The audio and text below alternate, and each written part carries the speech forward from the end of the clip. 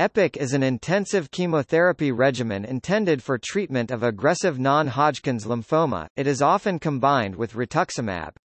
In this case it is called R-EPOCH or EPOCH-R. R-EPOCH regimen consists of rituximab, an anti-CD20 monoclonal antibody, which has the ability to kill B cells, be they normal or malignant. Toposide, a topoisomerase inhibitor from the group of epipodophylotoxins.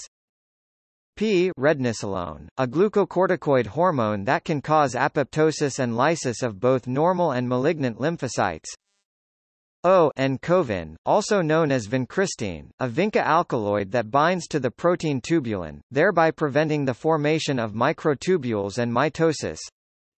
Cyclophosphamide, an alkylating antineoplastic agent. Hydroxydonirubicin, also known as doxorubicin, an anthracycline antibiotic that is able to intercalate DNA, damaging it and preventing the cell division.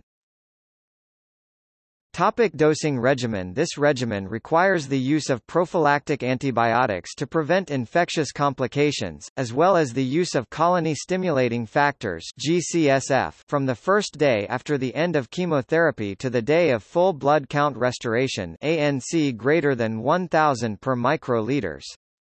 There is also an improved version of the regimen. In this version the chemotherapy dose varies from cycle to cycle depending on the patient's ability to tolerate chemotherapy and the degree of neutropenia and thrombocytopenia observed in this patient after each cycle. This approach is called dose-adjusted EPOCH, or DA-EPOCH, DA-EPOCH-R, DA-R-EPOCH, R-DA-EPOCH. Dose change rules are as follows: twice a week a full blood count with white blood cell count (WBC) differential is obtained. Dose escalation above the starting doses in case of good patient's chemotherapy tolerability applies simultaneously to etoposide, doxorubicin and cyclophosphamide.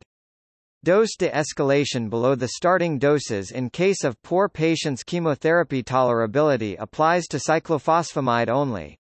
If the nadir ANC greater than 500 per microliters, then the doses of etoposide, doxorubicin, and cyclophosphamide for the next cycle are all increased by 20% over the doses used in the previous cycle.